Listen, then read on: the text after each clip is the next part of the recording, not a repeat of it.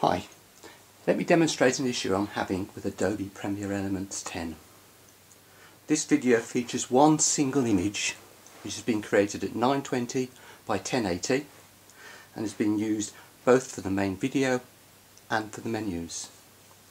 This is the main menu, and you will notice down the side here there is a black bar. That is the edge of the screen, that is the edge of the image. If we go to the scenes menu,